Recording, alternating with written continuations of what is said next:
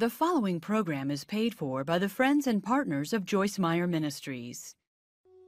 The 30-30 Challenge. Study the Bible for 30 minutes a day for 30 days and see how your life changes. Sign up now at joycemeyer.org/3030challenge for encouragement and how-to tips.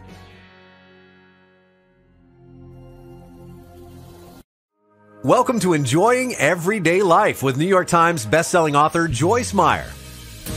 On today's program, Joyce will be teaching from her series, Battle Strategies for a Victorious Life. Do you feel like you're struggling through life and barely making it? It's easy to feel that way when life hits us hard or difficult challenges come our way. Our enemy, Satan, doesn't want us to enjoy life to the fullest. His mission is to steal, kill, and destroy. However, as Christians, we know that God has already defeated Satan, and we can live a victorious life. God is on our side. Now here's Joyce with today's series, Battle Strategies for a Victorious Life. I wonder how many people actually walked in here today that you could say with an honest heart, there is nobody, not one person that I am mad at right now or offended at. Come on now, you've gotten quiet. I think we should be able to go to bed every night and say, God, thank you that I'm not mad at anybody. Are you quiet? Quiet. This is a serious issue.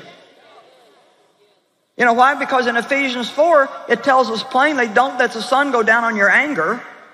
Don't give the devil any such foothold. So when we stay angry, we're opening a door for the devil. Don't go to bed angry.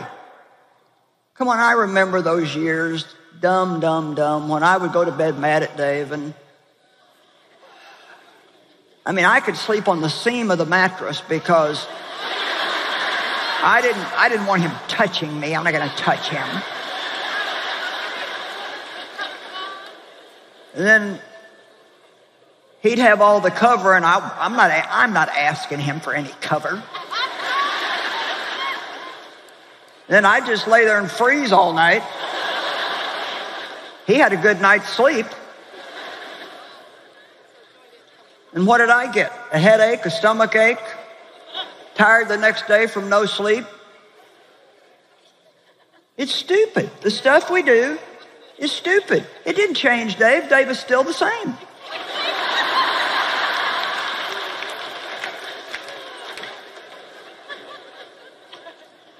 It's just now I've changed and the stuff don't bother me anymore.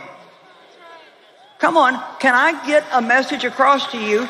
God is not interested in changing all the people that you think bother you. He brought you here to change you so they don't bother you anymore.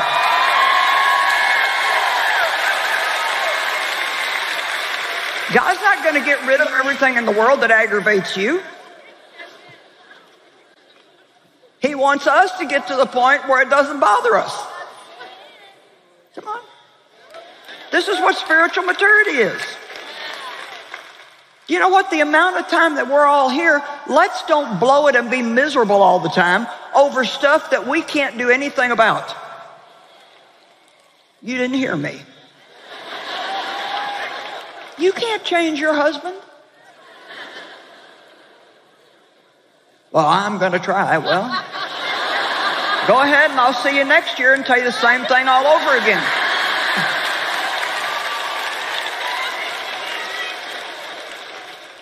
Come on, I remember with the kids growing up, if you're going to live in my house. Come on, how many of you have given your kids that speech? If you're going to live in my house. Well, they did live in my house, and I guess we helped them some, but I've got great kids now. You know, just because your kids don't do everything the way you'd like them to do it, that doesn't mean that they won't grow up and be great human beings. Teach them right. Give them a little bit of space.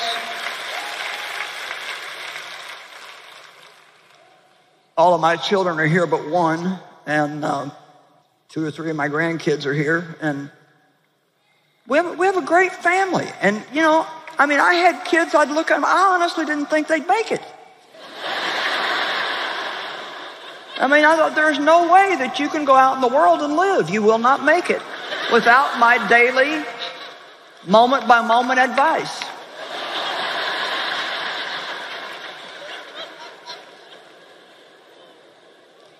Come on, who are you mad at? You're not justified in it no matter what they did to you. I'm sorry, but that's Bible. No matter what they did to you, you are not justified in not forgiving them. Now come on, don't get mad at me early. Because it was the devil working through them to start with, and the only way you can get the devil back is to forgive and pray for them. And as far as judging other people, the only thing we really should do when we see a fault in somebody is pray for them, not judge them and criticize them. How many of you think if you put more energy into just praying about these things, things might go better? Number 2 way the devil tries to deceive you. He wants us to be proud and think again, think that we know it all. We know more than everybody else. Come on, how many of you ladies have a husband that's never wrong? Yeah. Well, I won't say anything else because mine's here.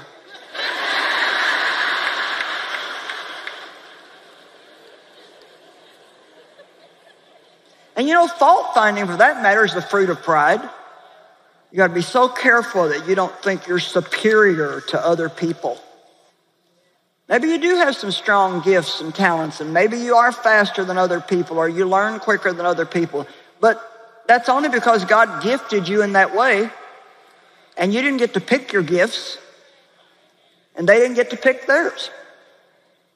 Trust in the Lord with all your heart and mind, and lean not to your own understanding. In all your ways submit to Him, and He will make your path straight. And I love verse 7, do not be wise in your own eyes.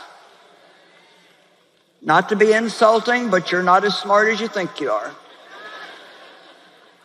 And you know what? You can have all kinds of education and have no wisdom. Man, I've been wanting to write a book on Proverbs, and I didn't know how in the world I was ever going to write a whole book on Proverbs because it talks about probably 200 different subjects. Last weekend, I thought, you know what, I'm just going to sit down here and start. It's amazing.